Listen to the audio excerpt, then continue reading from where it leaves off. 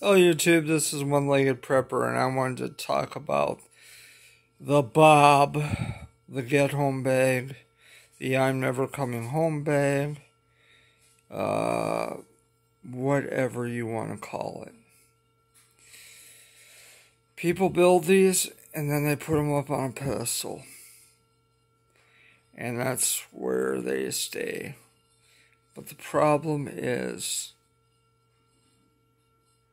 it's not just a bunch of gear that you check off on a list.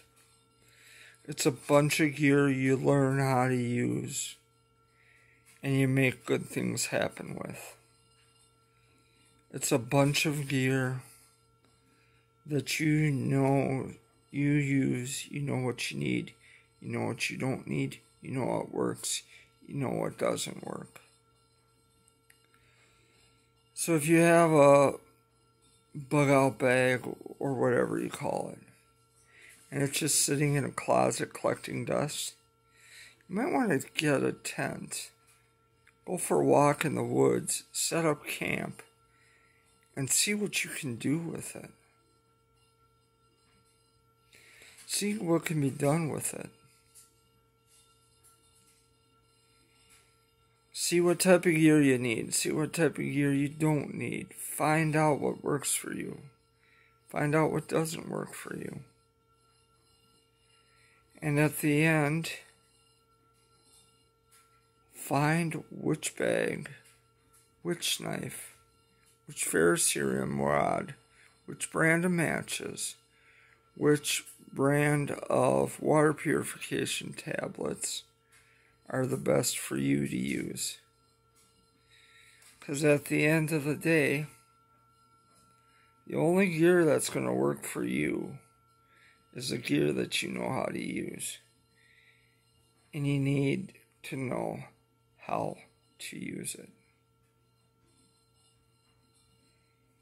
So, take a weekend. Go out into the woods, unpack your bag, and see what skills you can develop with your bag. But please, for God's sakes, take it off of the freaking shelf. Stop worshiping it and actually do something with it.